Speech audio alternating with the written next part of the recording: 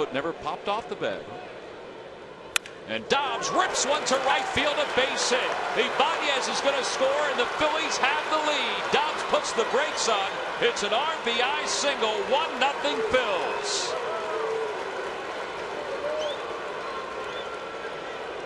And it's because of that stolen base by Ibanez, the Phillies are able to make something happen here in the second.